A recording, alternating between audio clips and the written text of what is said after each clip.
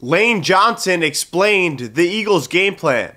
Yesterday, in the Eagles' victory 35-13 over the Steelers, Eagles wide receiver A.J. Brown absolutely balled out with 6 catches for 156 yards and 3 touchdowns.